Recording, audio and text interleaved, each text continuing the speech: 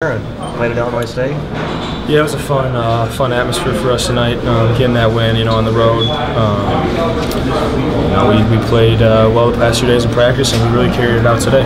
Talk about those two big threes, especially in the first half when you guys were down early. I mean, my teammates just found me open. We all did our jobs there. We all got the defensive rebound and run out, and I sprinted to the corner and did my job too, and then just had to knock it down from there. Coach praised your leadership today, and I asked Troy about this too, but how much of momentum swings do you have to face in a game like this? How much of that do you have to talk through just as yourselves, not with the coaches, not in timeouts, but just huddling up on the court and as players working each other through just, I guess, a wildly emotional swing like that? Oh no, most definitely, yeah. Whenever things get tough on the road or even at home, you need your brothers out there. You got to band together and fight and just communicate to each other on the court, because that's what's going to get you back in the game.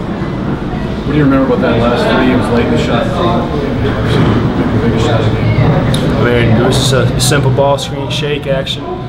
Yogi hit me perfect time and perfect spot, and just like I said before, I did my job, he did his job, and I think it was Colin or Emmett set the screen, great screen, and caused me to get open.